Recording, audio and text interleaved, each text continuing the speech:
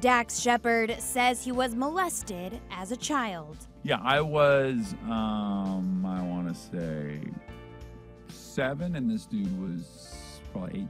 The 41-year-old opened up about the abuse he says he experienced on Sirius XM's The Jason Ellis Show.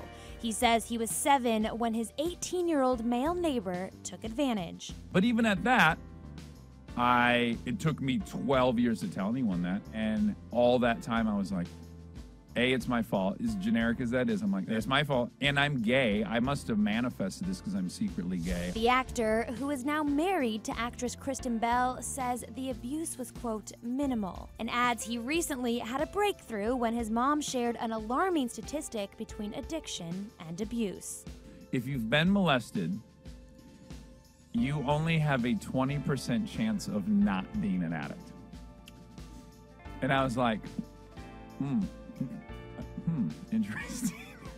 Because in my mind, I just like to have a great time. But when you hear a statistic like that, I'm like, oh no, I was going to be an addict, period.